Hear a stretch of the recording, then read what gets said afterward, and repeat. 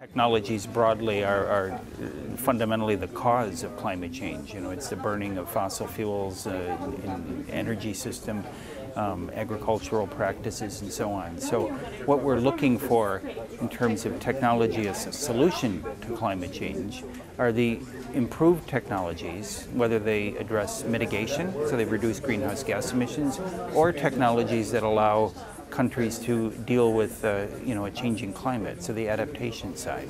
As part of the international community's response to climate change, developed countries are to assist developing ones with adopting and developing various technologies to deal with both the causes of climate change and its impacts. One of the starting points for supporting countries with their technology needs is for them to develop what we call technology needs assessments, TNAs. So that enables the countries to go through a detailed process in trying to find out what are their barriers and opportunities. So the technology needs assessments lead to a selection of priorities of sectors and technologies that the developing countries need help with. There are 36 countries now have completed their technology needs assessments, including Bangladesh, Cote d'Ivoire, Mali, for instance. And now we're entering a second phase of TNAs, and that will involve 25 countries. The assessment process is also intended to identify the barriers in adopting and developing these technologies.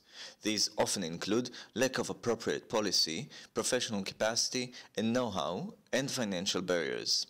GEF, the Global Environmental Facility, is one of the key international organizations that help these countries overcome some of the barriers along the process. The GEF is supporting technology transfer in developed countries and economies in transitions for doing the technology needs assessments, but also for funding concrete projects implemented on the ground with mitigation or adaptation benefits related to technology transfer. A few examples. One is, for instance, a project we have in Nigeria, where we are supporting Nigeria Nigeria to develop the capacity in the country to produce micro turbines for hydroelectricity.